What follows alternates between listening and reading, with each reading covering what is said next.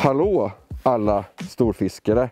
Idag så är jag faktiskt riktigt taggad för jag ska tillsammans med en som heter August Lägervik gå ner här på denna sjön som jag bakar med och köra isfiskepremiär här i Småland. Och August, han har fiskat mycket med Edvin Johansson för att Edvin och August har växt typ upp i samma lilla by här i Småland. Och det är på det sättet som jag känner August, genom Edvin.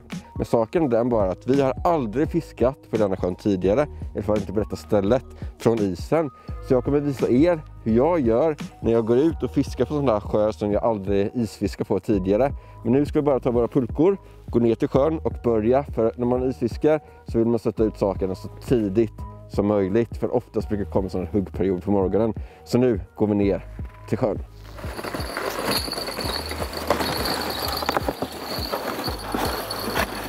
Jag har inte provat isen på denna sjön ännu, men August han var här för några dagar sedan och då såg jag att den låg i alla fall. Så innan vi går ut på isen så har vi isdubbar på oss och sen så ska vi ta och hacka ett hål.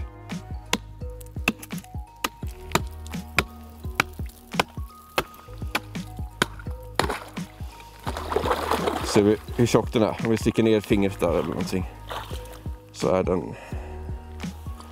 Det där är... ungefär 8 skulle jag tippa på. Så det är 8 cm är absolut tillräckligt om man vet att det inte går några strömmar eller någonting. Och här vet vi att det är hyfsat bra. Inga strömmar, inget utlopp, inga stenar, inga grund. Så 8 cm är absolut tillräckligt här. Då är det bara nästa problem och det är att få ner pulkan från detta stupet. Och som ni ser där kanten så är det svag is. Det är alltid så här på första isen. Men det vill bara ta så här. Nu är det fäll. När jag fiskar nya sjöar som denna så tycker jag att man kan hitta en djupkarta. På denna sjön så fanns det faktiskt en djupkarta. Och då ser vi att här ganska nära land så blir det typ 15 meter. Går lite djuphålla ner från typ 10 till 15 meter. Så där kommer vi börja. Men det är inte bara att gå ut på sån här is och tro att man hittar rätt på ett ställe på direkten. Så därför har jag alltid med mig min sån här deeperboll. Så då kommer vi bara sätta ner, göra ett hål lite längre ut där vi tror att det är som djupast. Och sen ser vi om vi hittar djuphålan. Bara letar vi fram tills vi tror att vi är rätt.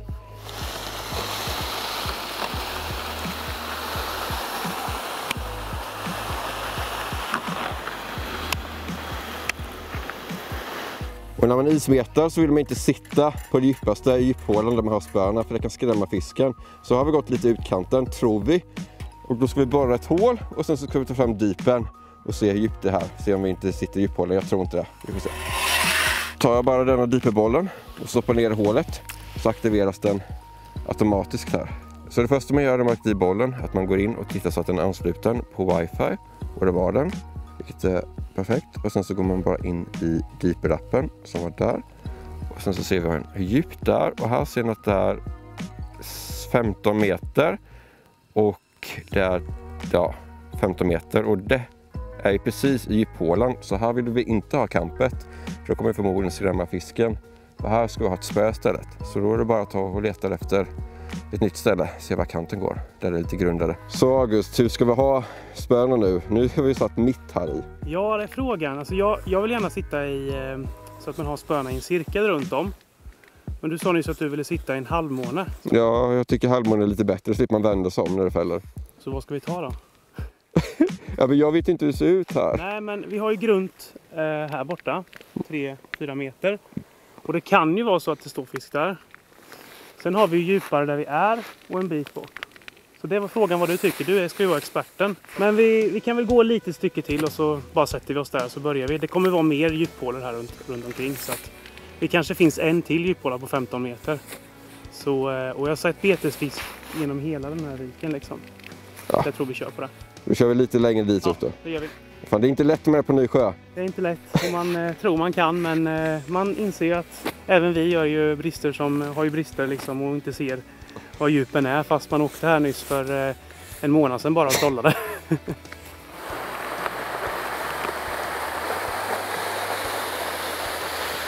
Nu tror jag att vi ska ha kampen här, så sitter vi lite utkanten. Men först måste vi se så vi inte sitter i djuphålan igen. Så ta bara ett till hål.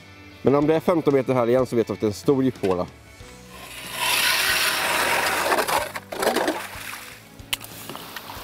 Men det verkar vara en ganska stor djuphåla.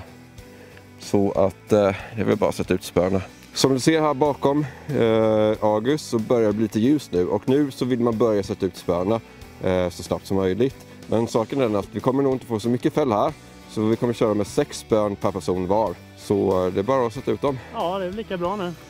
Det är väl inget att vänta på. Nu har vi hållit på med det här en stund nu och kollat ut på grejer. Så nu kör vi, Tobbe. Nu blir det gris. Nu blir det gris.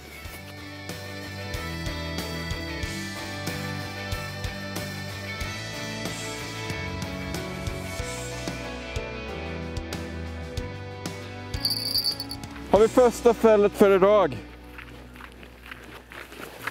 Titta här, vänta. Vippan flög bort här nere. Den ligger där. Men det är frågan. Det kanske kortare. Här är något. Då ska vi se. Där. Jo, men det är någon liten skit. Men nu vet vi att det finns fisk här. Ja. Den var inte stor. Den var jätteliten var den. Kanske inte var den här vi hade väntat oss, men det är en start i alla fall. Nu kan de nog nästan bara bli större, tror jag. Eller vad tror du, Tobbe? Ja, de kan nog fan bli mindre alltså. Tror du det? Men jag tror inte det är så stor sannolikhet. Men som jag sa innan, nu vet vi att det finns fisk här. De har inte lurat iväg med helt. Helt i onödan. Ja, den gör vi en liten quick release på, tycker jag. Sådär. Bra. Det är bra. Nu tar vi dem ännu större. Nu har vi satt ut alla spön förutom ett spö. Och det så att vi har satt dem på ganska olika djup. I mitten var det typ 15 meter. Och här är en liten kant. Här är typ 3-4 meter. Och sen så har vi också satt på kanten på andra sidan. Och det var typ 7-8 meter. Men så här tidigt på säsongen, när det är typ bara 8 cm is, så tycker jag man hackar upp hålen. För att om man fångar en sån här riktigt stor gris så är det mycket lättare att landa om man har ett stort hål. Så bara hackar upp ett hål här, ganska stort. Och sätter ut sista spöt. Ska vi se hur djupt det är på detta sista hålet här vid kanten. Och det är så mycket som 5,4 meter. Och det är ganska bra, för som ni ser så är det ganska nära till land här. Det är en hyfsat bra kant här. I varje ismeters-video så tror jag att jag förklarat hur utrustningen ser ut. Så denna videon ska bara ta det riktigt snabbt. Men det är så att jag har en liten spö, 3 fot, en liten rulle. Och så har jag en egenbyggd vippa. Producerande när det är ingen snö på isen. Satt när det är snö på isen. Så här har jag makredon, en bjällra så vi hör när det fäller. Och sen är det så att när gäddan kommer och tar mötten så här nere så ser det ut så här. Och sen så när den tar mötten så fäller det och då hör vi att det bjällrar. Springer vi hit och sen så nitar vi gris. Så fungerar det väldigt lätt och enkelt. Nu är det fäll på Tobbes stora mört. Exakt. Vågsäck, våg, måttband, allt man behöver och till och med en mört med oss. Så vi kan agna om väldigt snabbt. Nu kör vi, Tobbe. Och det tar lina. Jävlar. Den är bättre. Ja, det är en bra start, 2 rätt. Ingen gris, men så här. För att inte få massor med blöta handskar och för att frysa. Så innan jag landar fisken så tycker jag om att bara slänga av med handskarna så här.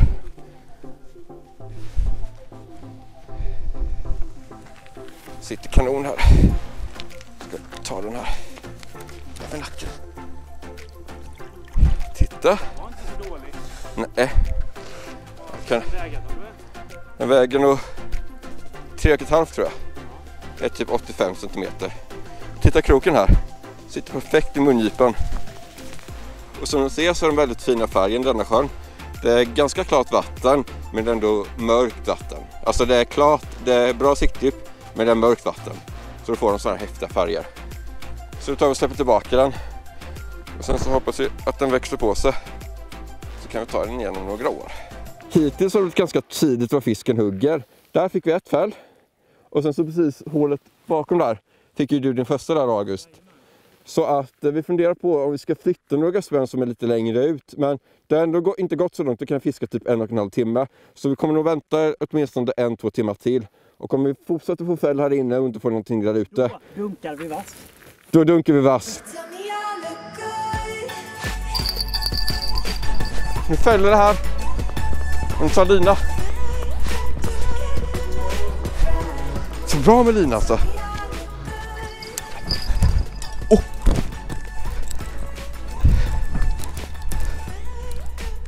Den är stor.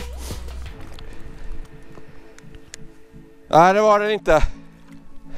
Men den hyfsar fisken då. En till sån där 3,5 kanske. Bara spruta ut linan alltså. Fisk nummer 2 för dagen. 3 är det till och med. Fisk nummer 3. Och en till sån där, typ 3,5. Fin så här i soluppgången. Så jag bara släpper ner den igen. Och så fortsätter vi och kör. Nappar på rätt så bra då. Nu har vi fått ytterligare en gädda på denna kanten. 4:e fället för idag. Alla fäll har kommit typ på samma ställe. Så för att vara så effektivt som möjligt, eftersom dagen är så korta, så här hos i mitten av, eller ja, i slutet av december. Nu kommer vi ta och flytta basisprayen hit. Jag tror att det kan vara ett smart drag. För vi har inte fått ett enda fäll på de andra sprayerna. Som sagt, alla fäll har varit här inne på den här kanten.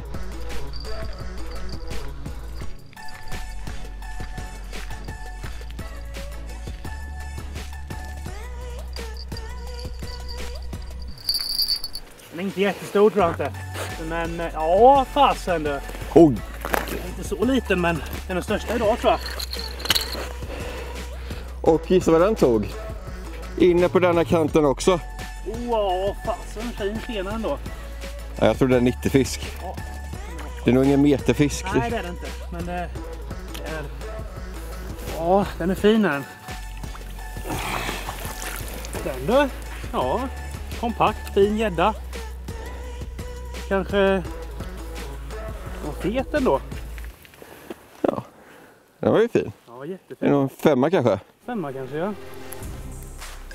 Så där. Ska vi kolla, eller det är inte så mycket för att mäta, men den är väl knappt 90, 85. 90. Ja, 85-90 sånt. Men den är väldigt fet och rejäl alltså. Skulle det varit 20 cm till? Ja, det finns. Det kan finnas sådana här uppe. Och inga ögon i vägen, så. Ja, high five Tobbe. Det är bra gjort. Bra. Nu kör vi sån här tråkig haspel, rulle. Eftersom jag inte skaffat alla mina rullar multirulle än. Men det funkar alldeles utmärkt. Man har 2 val egentligen. Antingen så väljer man att dra slivbromsen jättelös. Och då löper linan fritt ut. Problemet med det är ju att man får dra åt när man ska göra mothugg. Annars kan man ha den frikopplad. Men blåser det lite då, så kan linan dra iväg och fastna och det kan frysa fast i isen och allting. Så jag har valt att ha slivbroms på löst. För att se i alla fall hur det går. Mm.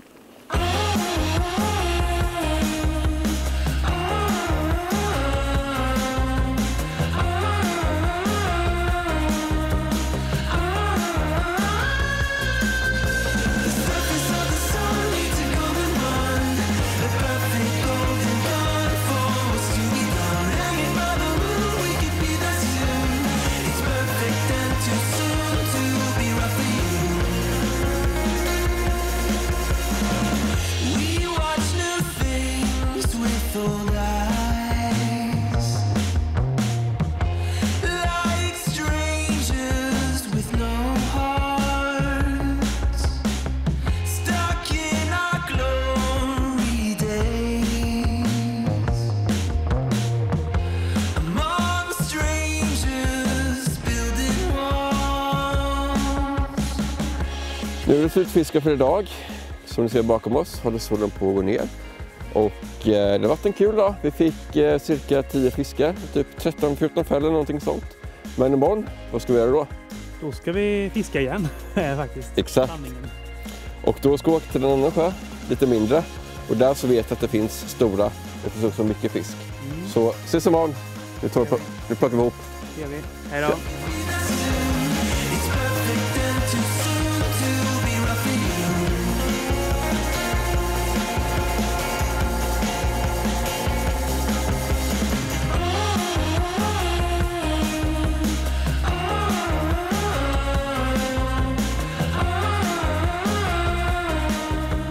Har vi första fället här och det är på August spö. August, han är där borta. Men jag ska inte ta det för honom. Jag ska bara gå och kolla så att inte... Jag ska bara kolla på det. Ja, den drog innan. Jag kör upp på däkten. Där ja. Den var stor. Jag sprang tvärs över hela jävla sjön.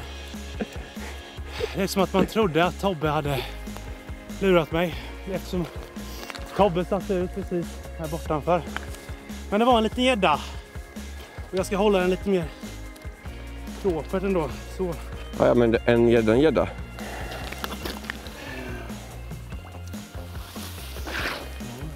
Är vi igång? Nu är vi igång, ja. Vad tog det, Tobbe? Fäll igen, tog 2 minuter.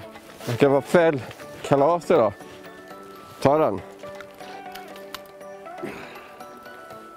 Liten. Nästan ännu mindre än den förra. Alltså, vad är det här, Tobbe? Vi är nummer 2 igång. Tobbe 0. Men han tar väl de stora som vanligt, jag tänker mig. Jag tar den största, jag tar den biggest. Idag står vi på en lite mindre sjö. Och här vet jag att här får man oftast väldigt mycket fäll. Och även väldigt mycket småfiskar. Men helt plötsligt så kommer det typ en stor från ingenstans. Så det gäller bara att verkligen ligga i och gå igenom alla mindre gäddor. Men det är så att det är plusgrader idag. Det är ganska blött på isen här. Ja, det är nog fäll igen. Det är plinga här. Nu kan vi ha fäll igen. Ska vi gå och titta här på spärna. Jag är ganska långt ifrån. Jag har inte hunnit sätta ut alla spärna än. Här är det fäll nu. Ska se om jag kan ta en stor här. Då ser vi först om det är någon fisk där. Ja, det är det. Så jag drar ut lite lina. Ta ut det försiktigt. Sen. Nej. Fan, den hade spottat. Och jag bara hämta en ny mött. Fälleklang, hördes klingelidong.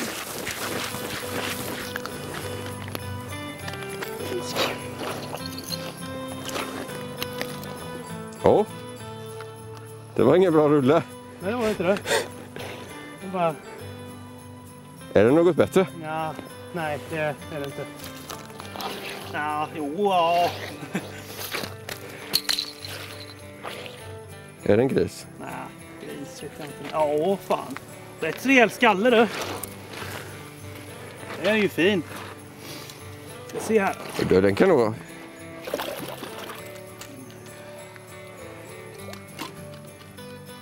Ja, har du tur en metersfyra? Ja då. 90 fisk skulle jag kunna säga. Ja, 90 fisk kan vi nog skriva under på att det är i alla fall. Så det är inte dåligt. Det är våra gott för den här dagen alltså. Det är både fjälleklang och nu har vi fått upp storleken med. Här har vi kanske en 4,5 eller vad tror du, Tobbe? Ja, den är ganska tjock ändå. Ja. I med den. Oops. Nice. Fortsätter vi. Vad var det för nummer i fällordningen? Var det 6 eller? 12 kan jag. Ja, ingen aning. Mer än jag kan räkna till. Ja.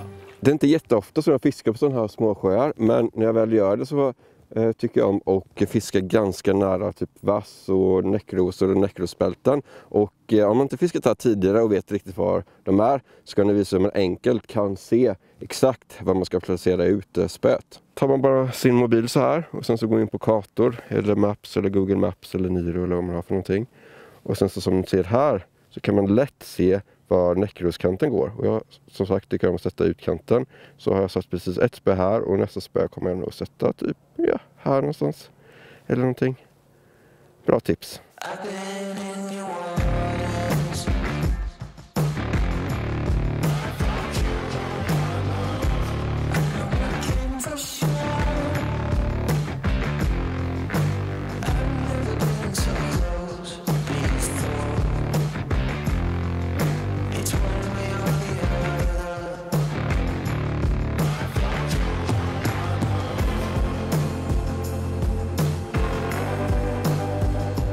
Dags för en lägesrapport. Klockan, den är typ 12.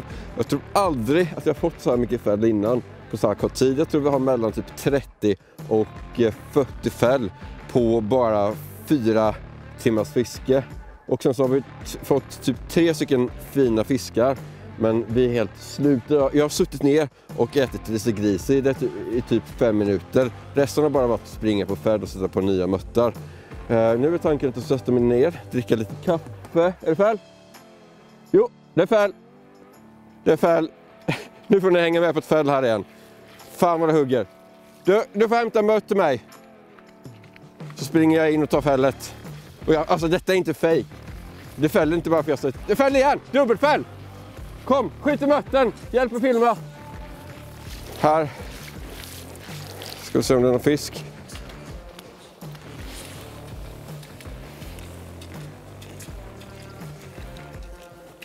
Oj jävlar! Här, ta. Hur kör vi? Nej. Det var jätteliten. Om du gör så, skulle du kunna kruka av denna åt mig, så springer jag in på det andra fället. Titta, ta lina.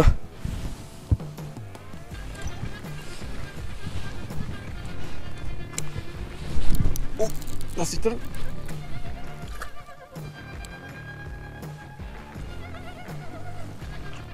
Du ser helt färdig ut. Jag är både fysiskt och psykiskt färdig.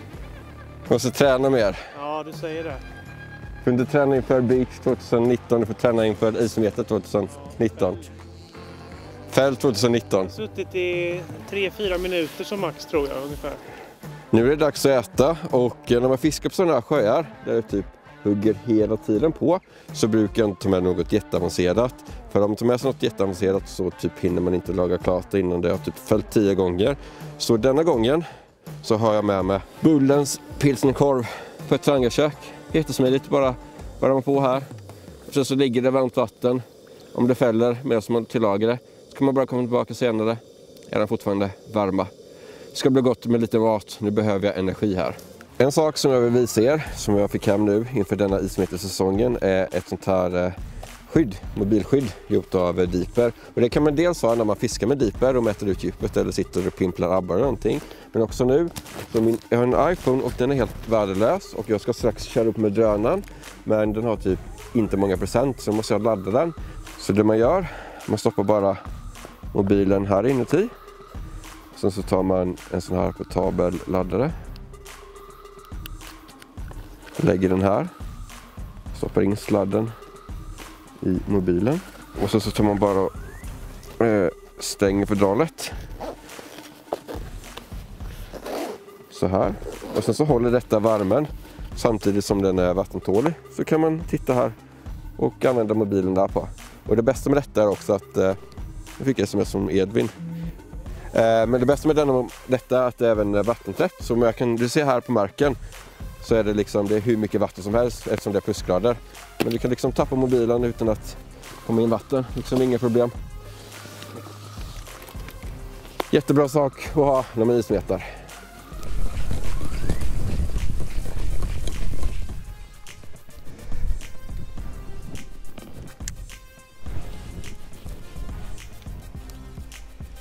Ja. Jag har ingen mer mötta kvar.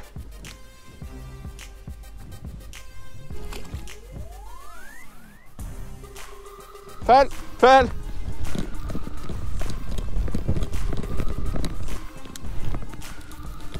Släpp inte i den än. Det fäll där inne också. På min. Ja. Helt sjukt. Har vi 4 fäll samtidigt här. Han har på sin där. Jag fick en där. En där. Och sen så har jag ett fäll längst in också. Fina. Tar vi sig bilen och ska springa på det som är på andra sidan sjön. Hej då med det. Hoppas det får en stor här nu då. Jag kan inte tagit mötten. Ska vi se. Nej, den är där. Det var jäkligt försiktigt nu. Så jag inte rycker ut mötten i munnen på den. Nej, det var spott, men mötten är kvar. Tuggad, men det är det viktigaste. Bara i med den här klipset igen. Och sen kör vidare. Helt sjukt fick vi 4 fäll i rad nu. På bara typ inom 2 minuter. Problemet bara nu är att jag har slut på mött. Jag tog med mig 45 möttar hit. Och just nu så är det mött på 10 av de spöna. Så vi tar med typ 35 möttar idag. Det är helt sjukt. Så jag vet inte hur länge vi stannar. Nu kommer vi få flytta runt lite mötter sånt på spön som inte levererat bra innan. Ja, jag trodde inte att mötten skulle ta slut idag. För jag brukar alltid ha med mig mycket extra mött. Mer än man behöver. Men inte idag. Titta här i. Inte en enda mött kvar. Detta spöet har bara levererat ett fäll idag och ingen fisk upp. Så därför så kommer jag flytta mötten som är på det spöet till en av spöna där borta. Vad händer? Ja, det är något. Jag har gjort några rusningar här. Ser du? Skaplig. Bra bit. Se om vi kan. Ta det lugnt, August. Ja. Ja, men det sitter rätt så bra. Fet. Feting. Det var den. Den var inte jättelång, men den var fet. Här ser ni buken här. Den har nog ätit en skaplig mört, kanske en liten brax.